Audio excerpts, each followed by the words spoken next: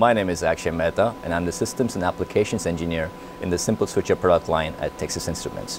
Today we'll be talking about compensation made simple using the LM436OX and the 460OX family of devices.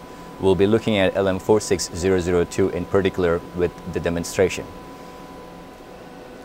The LM436OX and the LM460OX are the new wide V and fully synchronous regulators capable of handling 36 volts and 60 volts at the max input voltage. They work on the current mode control principle, and the internal compensation is tailored for a wide output voltage range of 1 volt to 28 volts with a switching frequency range of 200 kHz to 2.2 MHz. This makes the selection of inductor and output capacitor fairly simple. Let us look at the differences between current mode control and voltage mode control. In a current mode control, the comparing ramp is generated by looking at the ripple current flowing through the inductor, whereas in voltage mode control, the internal comparing ramp is a fixed voltage. Because of the way the current mode control works, there are two real poles that need to be compensated, whereas in a voltage mode control, there are complex double poles that need to be compensated. This makes the integration of the compensation in a current mode control very easy, whereas integration of compensation in a voltage mode control is fairly complicated. This here is a typical schematic of LM46002. The LM46002 can work with a variety of output capacitor chemistries, but if you have only ceramic capacitors at the output, and if you have a very stringent requirement on the output voltage deviation during a fast load transient, then it's helpful to add a feed-forward capacitor in parallel with the upper feedback resistor.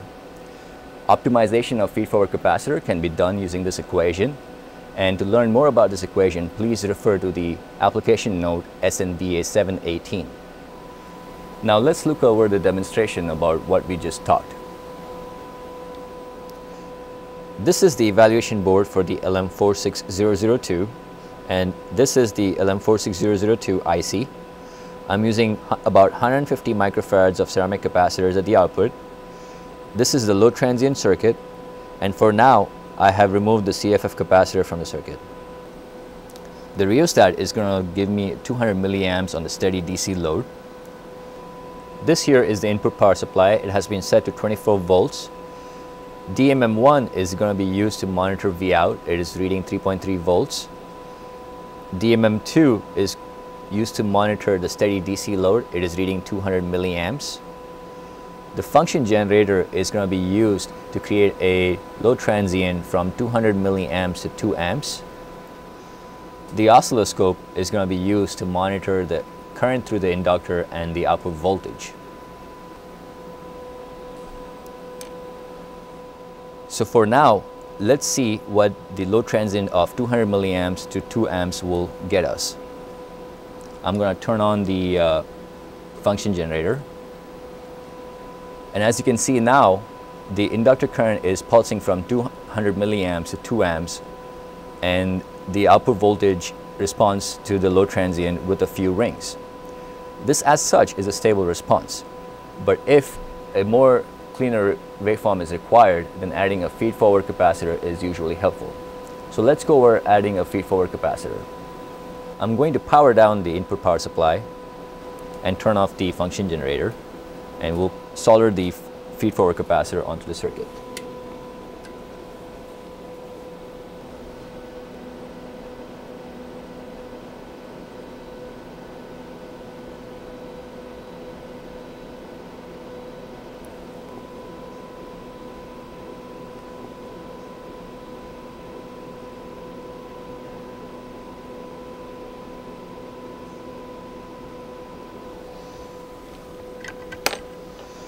So I have put down the CFF capacitor on the circuit.